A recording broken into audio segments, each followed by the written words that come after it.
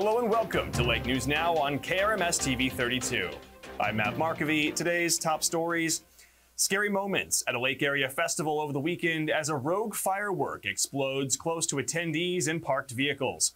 It happened at the Ozfest in Rocky Mount during a show put on by Ozark Fireworks.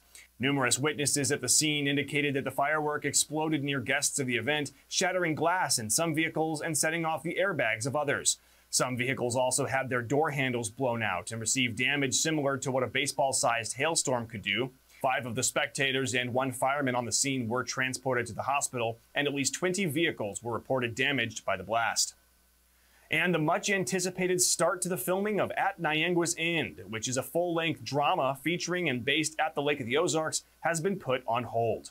Producer Gina Goff, an independent producer with ties to the lake area, says the ongoing labor strike in Hollywood is forcing a delay of the project.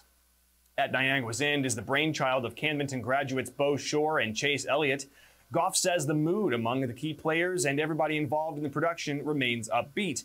After already gathering lots of B-roll, plans are now to start the actual filming of the movie, hopefully sometime in April 2024. And that's your Lake News Now. I'm Matt Markovy.